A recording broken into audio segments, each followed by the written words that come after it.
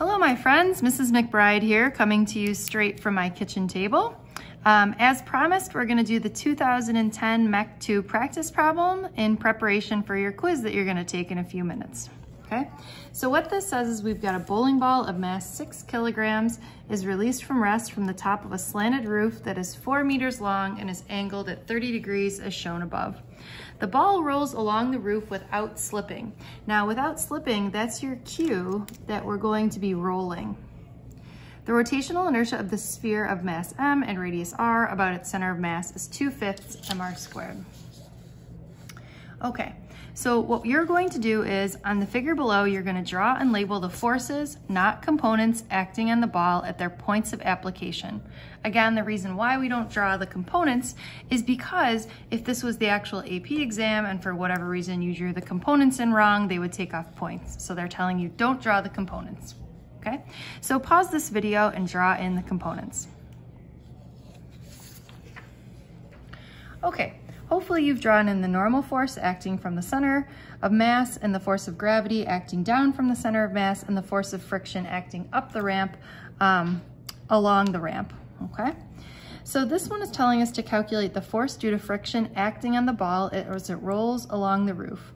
If you need to draw anything else other than what you have shown, use the space below, do not add it. Okay, so you gotta think like a test maker here. Why are they saying this? Well, they're saying this because you actually have to draw something.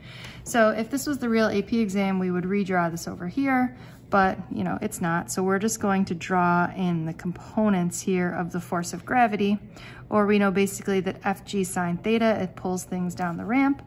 And this guy here is Fg cosine of theta. All right, so first thing I'm gonna do is write out the sum of the forces equals Ma. And I'm also gonna write out the sum of the torques equals I fish.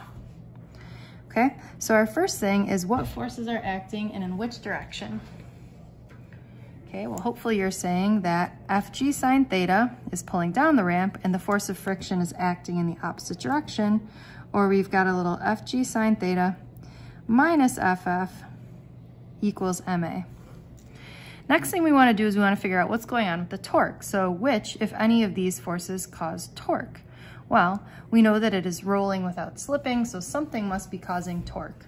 So the thing that's causing torque is the force of friction, or the force that's not applied at the center. Okay, so we know that torque is equal to radius times force, or in this case, it's the force of friction. Now I is our 2/5 mr squared. And then what do we do about the fish?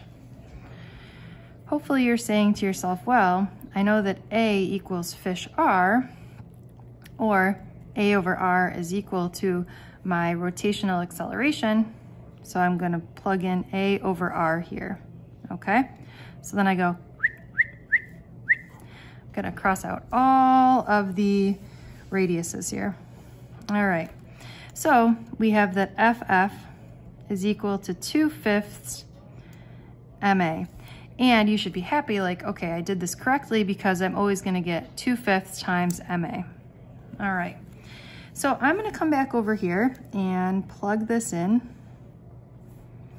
or I'm going to get mg sine theta minus 2/5 Ma equals Ma, or g sine theta, minus 2/5 A is equal to A, or g sine theta is equal to, if I add 1 plus 2/5, or 5/5 plus 2/5, I get 7/5 A, or if I multiply by 5/7 to move this to the other side, I get 5/7 g sine theta is equal to A. Now, if you noticed, hopefully you're saying to yourself, hey, Mrs. McBride, this is not what I'm looking for. I know, I'm with you, okay?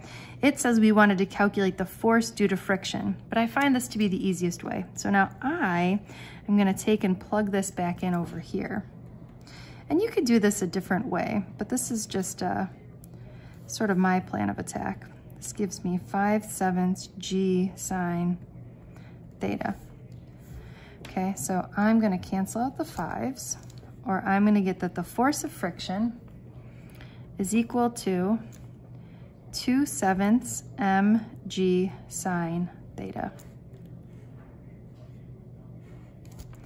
Okay? All right, now we could stop here, but I just wanna add another little piece in here.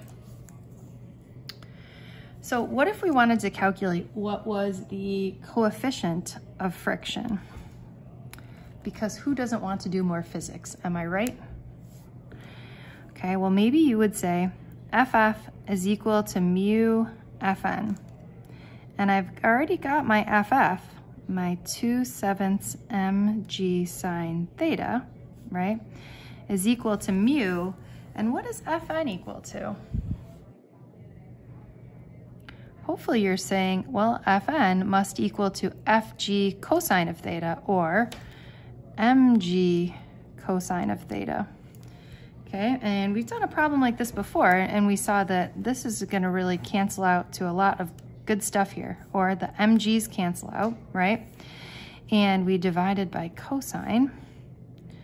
And you guys were quick to tell me that when I take sine divided by cosine, I get tangent, or I should end up with 2/7 tangent of theta.